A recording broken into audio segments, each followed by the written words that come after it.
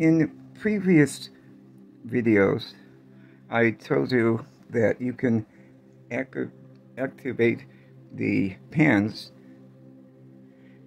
by using a pipette for selective Doodle colors. But what you can also do is use a mister, and you can get one of these like at Michael's or another craft store, or I think this one I ended up getting at a Dollar Tree. So what you would do, pump and then spit for all your,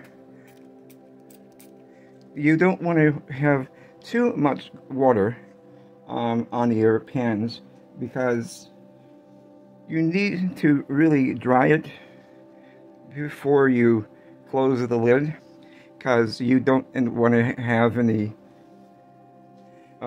bacteria forming on your pans. And although it's not likely to happen to a lot, you don't want to ruin your pans. And you can go back in with the pipette when you need to.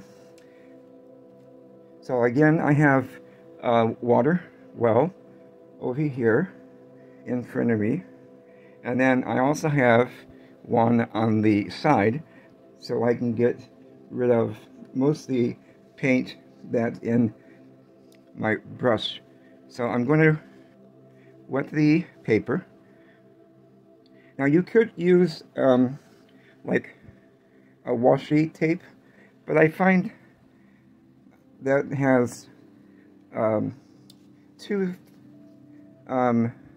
much of a straight edge, and like the effect of the watercolor just rolling around and not to worry about any edges that I have. I mean, you still have to let the paint dry, but it's a good alternative. In another video, I will go through some suggestions on what you can do to fight, or at least minimize the amount of buckling with your watercolor paper.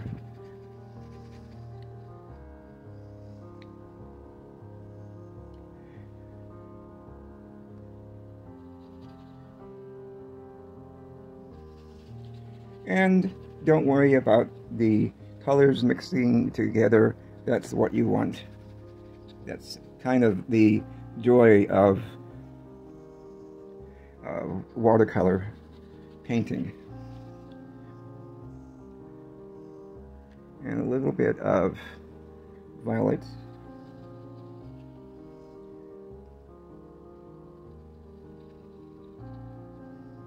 And every so often, get some more water for your brush. Now, I don't know what I'm going to do with the background wash as far as doodling goes. I'm just playing by ear. Another thing you can do is get some clean out water on your brush and then flick it like that.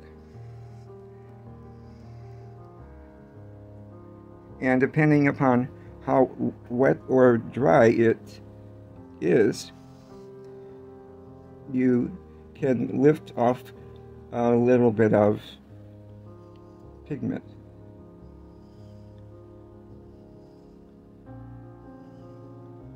See that one here? And then this one here? And the small ones? Very cool. I'm going to let this dry, and I will be back to start the doodling process. See you in a bit. So this has dried now, and it'll be a little bit buckly, but that's okay. We can deal with it. And the other day, I realized that I didn't have a compass. So I went out to Walgreens, and I picked up a nice set. It's from Wexford. So I have a clear ruler, a triangle, actually a couple of triangles. So I figured I would use it today. Another one. And then whatever this is, I have it. A couple of compasses, like this, which is cool. So you can open up and do the compass thing. And there's another one. Bear with me. Arthritis is not fun. But at least it's secure.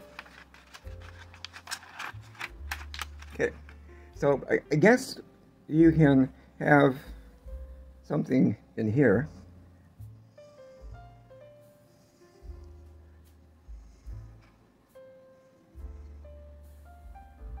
Like a pen or a pencil, and the pointy end goes on the paper, and then this would put your pencil in, or a pen. So I'm going to be using these today. Not this one. I'll be using this and a couple of the triangles. It's not really a product review. It's more look at my new toys. So let's see. And they have a lead there.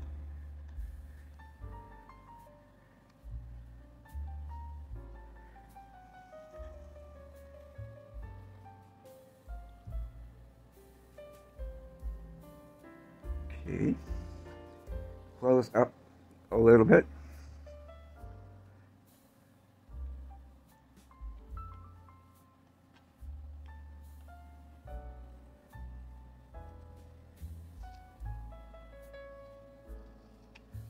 Okay, put that aside, and let's go with this, the old-fashioned way.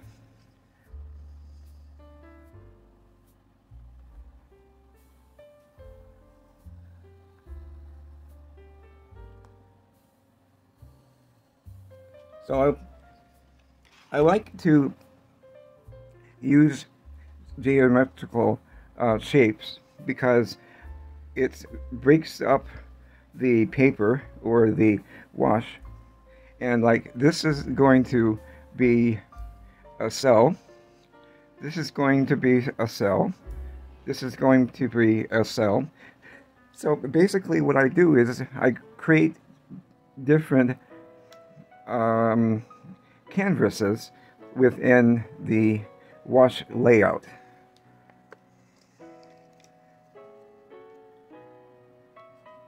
Okay.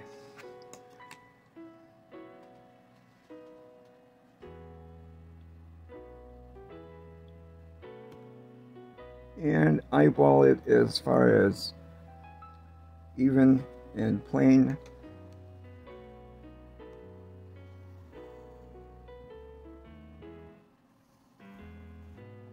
And since this is parted, you might as well use it as well. So let's go with that.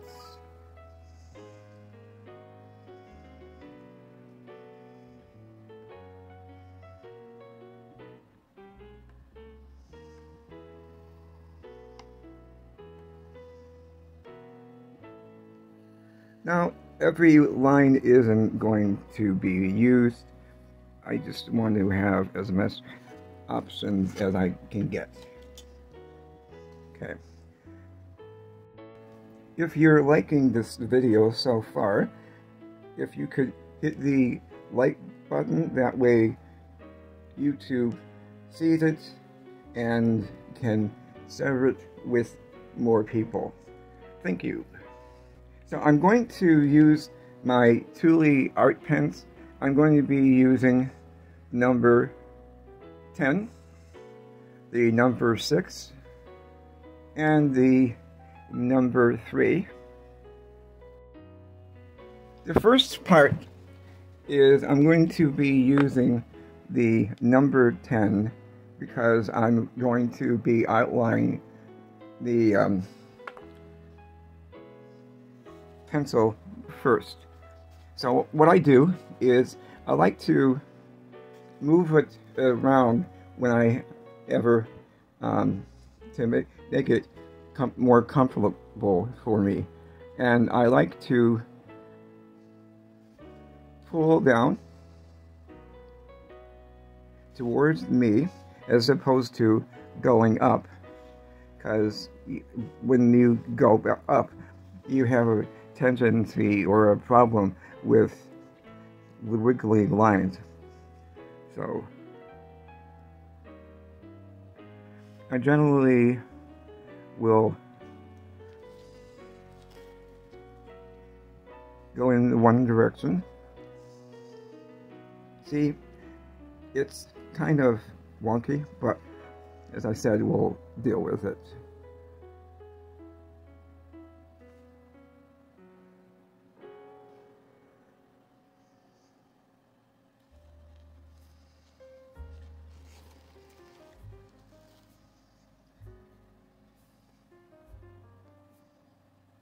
And I'm going to apologize beforehand because the camera that I'm using, it's good, but it has a tendency to blur out when I'm working on.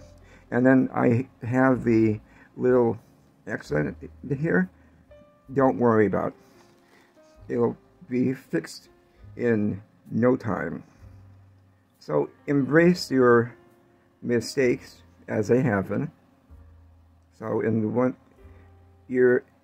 you're perfect, which would be kind of scary, but mistakes happen, and you can just incorporate your accent into your piece. And honestly, no one will know if anything is a mistake. Okay. Yeah, I want to continue that here. I read or heard somewhere that the circle is the most difficult shape to freehand. I think it has to do with the rotation of the Earth, but I could be wrong.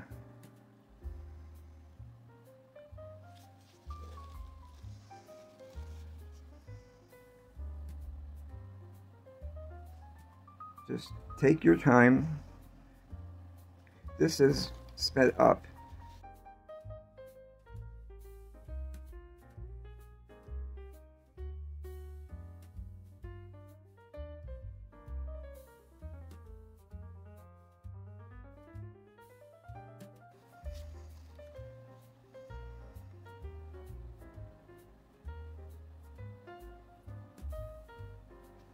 Good.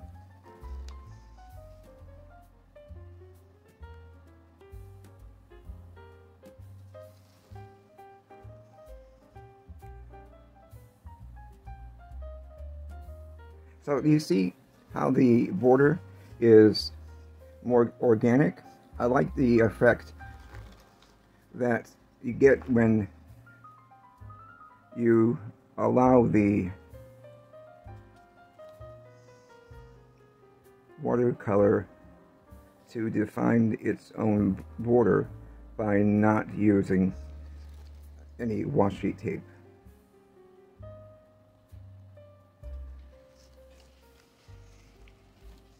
And let's go with this.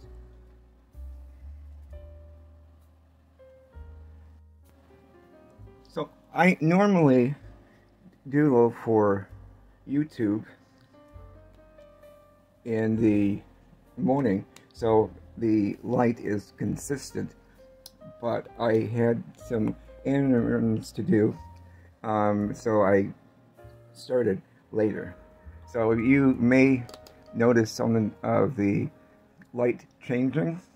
I apologize for that. So I'm going to go in with my 06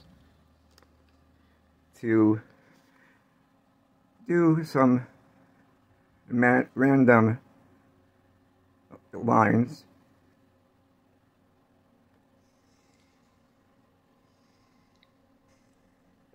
And also, I'm using my 6 for rounding out where 2 or more lines intersects, like here.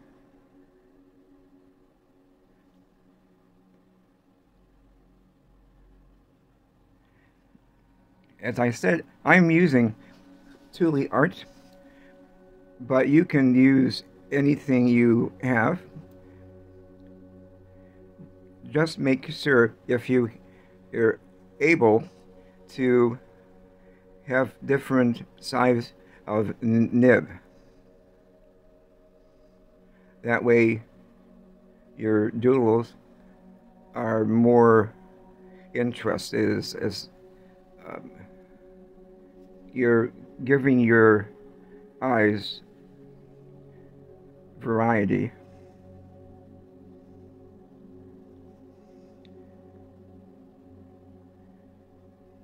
Now it's one thing to, if you were with me in the room that I'm doodling in, you would be able to see and ask questions as opposed to me talking while I doodle. And I don't know about you, but it's not the easiest thing to do, because you're concentrating on the doodle, but also concentrating on you to get you as much as I can as far as information. So if I have long periods of silence, it's not you, it's me.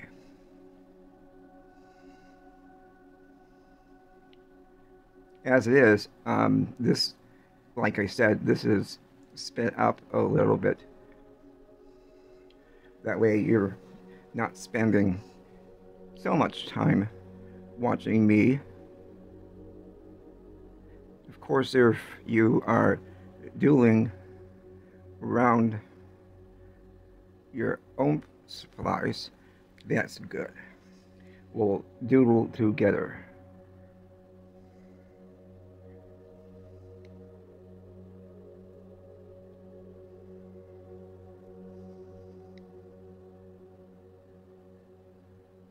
See how different the doodle looks with the rounded edges?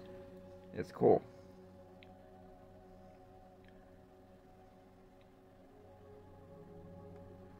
At least I think it's cool. What do you think? Let me know in the comments section below. Also, let me know if you are doodling with me.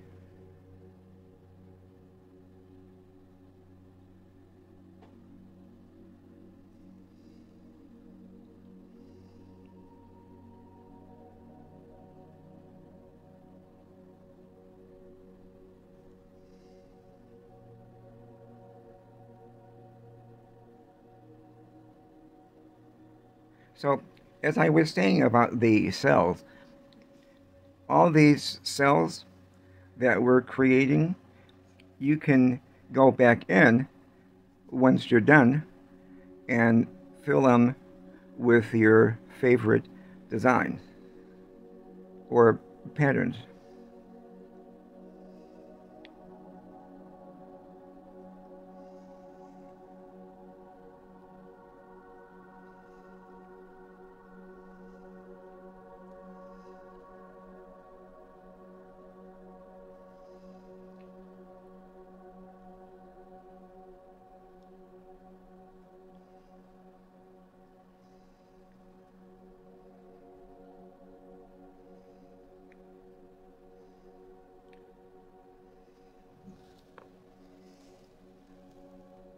And remember to move your paper to make it easier for you as you doodle, because you want to relax your shoulders. Remember to breathe.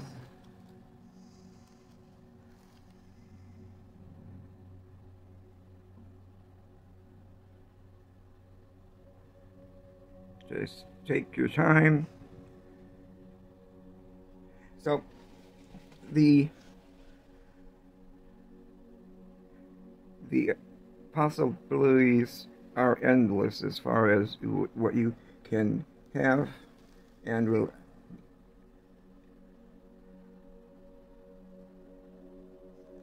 And if you liked the video, you can subscribe to get notified when I do another video, which is basically one time a week, sometimes two.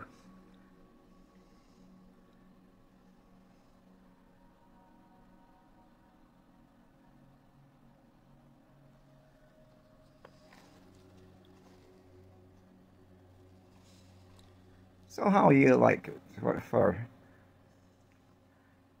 The next video I'm going to suggest that's going to pop up on the screen is another one, my combining shapes in your doodle. And I hope you have enjoyed the video and got inspired. Thank you. Bye.